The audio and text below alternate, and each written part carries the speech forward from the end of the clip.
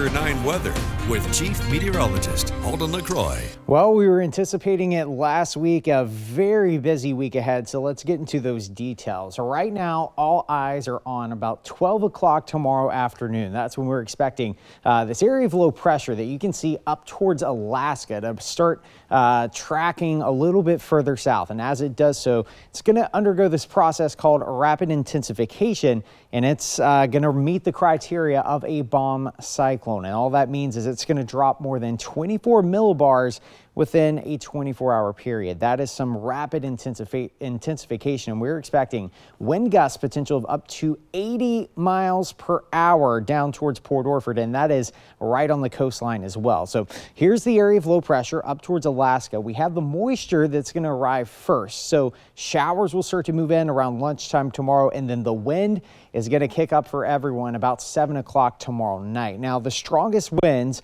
are going to be from Port Orford all the way down to Crescent City, but we still are going to see some pretty gusty winds even up towards Coos Bay, where there's the potential of up to 60-mile-per-hour wind gusts. That's mainly if you're toward the west of Highway 101. Once you cross Highway 101, the winds are going to be a lot lighter. We still could be getting occasional wind gusts upwards of 40 miles per hour, even inland. So just something to keep mindful of tomorrow night and into Wednesday morning. So here's the process right here. You can see the area of low pressure kind of bottoming out offshore. Now, the biggest concern is going to be toward the southern Oregon coast, because notice the orientation of these winds slamming anywhere from Cape Blanco all the way down to Crescent City and even parts of Eureka in California. So this is the danger zone right here. We're expecting potential wind gusts on the coast up to 80 miles per hour. Port Orford is going to see the bulk of the storm, and that's going to occur about 7 o'clock tomorrow night. But even if you're north of this line, the Oregon coast is going to have the potential of wind gusts to 60 miles per hour. And again, that's anytime after about 3 o'clock tomorrow, and 7 o'clock is really the prime time that we're expecting the worst conditions. Once we head toward Thursday morning, and realistically even Wednesday morning, we're going to start to see conditions calm down. The rain will eventually move back in though, and that's going to be another story into Thursday and Friday.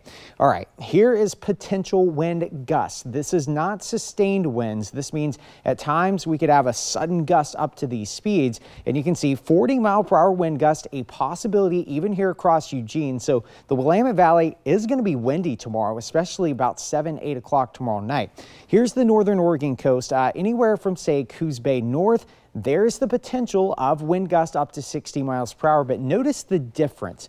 Once you head south, Gold Beach, Port Orford, up to 70-mile-per-hour wind gusts, and there's a potential of up to 80. So the biggest concern is going to be from Cape Blanco south. If you're north of that, it's still going to be windy, just not the damaging wind threat. Here's the storm coming in. You can see the heavier rainfall starting to shape up off the Oregon coast. We're not going to see a whole heck of a lot of rainfall from this particular event. It's mainly going to be Thursday and into Friday, but watch as it moves inland. A lot of the activity is going to be to the south, but you can see shower activity expected from the coast to the Cascades. So rainfall amounts, it's going to add up, possibly up to an inch, but the heaviest, you can see those shades of red aimed down towards southern Oregon, and that's where we are going to be concerned for both heavy rain and those gusty winds. There's also a cold side to this storm as well, and we are going to see snow above 4,000 feet, and eventually it's going to rise to 5,000 feet. So realistically, the only concern for snow is going to be for those passes.